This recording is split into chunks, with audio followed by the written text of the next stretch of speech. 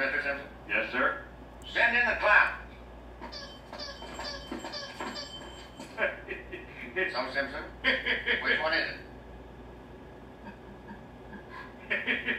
Well, if the crime is making me laugh, they're all guilty. No, which one is the robber? Oh, definitely number... Simpson! And this is all the mail that awaited us upon our return. And this is Selma dropping off our vacation film to be developed. Thus concludes our Mexican Odyssey. Very thorough. I'm home, everybody. Goody gumdrop. And it's the whole slideshow, Homer. Oh, fantastic. Marge, you're never going to believe what happened. I was down at the Quickie Mart, minding my own business when... Ooh, the news! Springfield, #1 news team, with our Emmy Award-winning anchorman, Kent Brockman. Good evening. I'm Scott Christian. Kent Brockman is off tonight. Why did the clown cross the road? To rob a Quickie Mart. The news story behind that enigmatic half joke right after this commercial message. Wait a minute.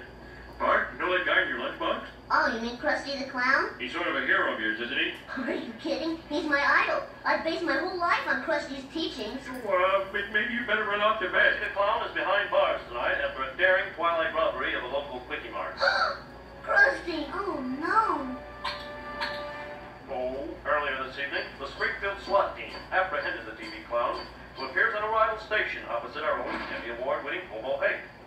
And just in, actual footage of the crime taken with the Quickie Mart security camera. Well, the reason I look unhappy is that tonight I have to see a slideshow starring my wife's sisters. Or as I call them, the gruesome twosome. So, the truth comes out. And over all your money in a paper bag. Oh, Krusty, how could you? That looks very bad, honey. Well, who knows? Maybe it'll turn out he was innocent all along. Earth to Marge. Earth to Marge. I was there. The clown is G-I-L-L-T-Y.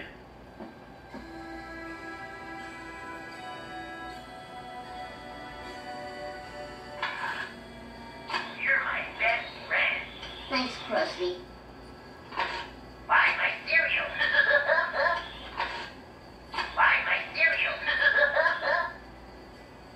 I didn't do it. Oh, I wish I could believe you.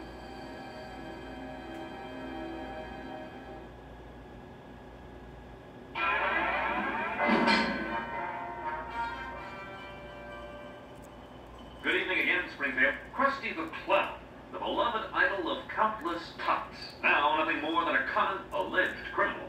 His trial, which begins tomorrow, has taken center ring in a national media circus as children of all ages, from 8 to 80, hang on each new development like so many Romanian trapeze artists.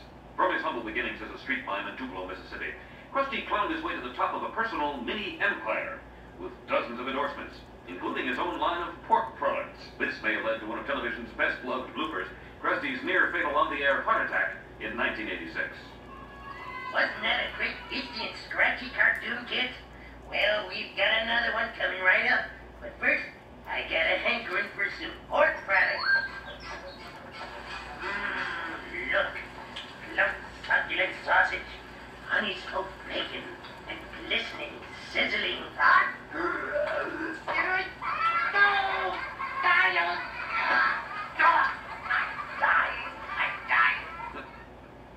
Whether a quick dribble life has and a pacemaker later, Krusty bounced back.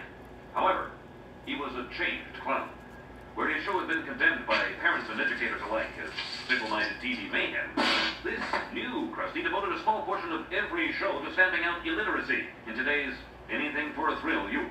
Give a hoot, read a book. Krusty's arrest has sent shockwaves through Springfield, packing its churches, synagogues, and mosques with disillusioned citizenry from all walks of life.